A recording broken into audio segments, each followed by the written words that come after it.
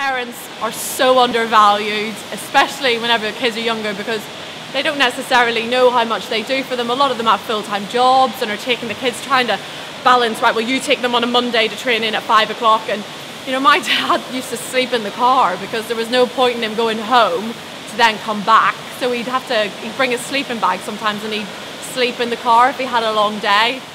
And without parents, there wouldn't be swimmers. And without parents, there wouldn't be athletes, because who makes your dinner, who buys your equipment? It's very expensive as well, and parents fund it. They do everything. They're your psychologist, they're your nutritionist, they're your doctor. They are everything to you, and I have done now many times, but as a child, I wish I'd said thank you to my parents more.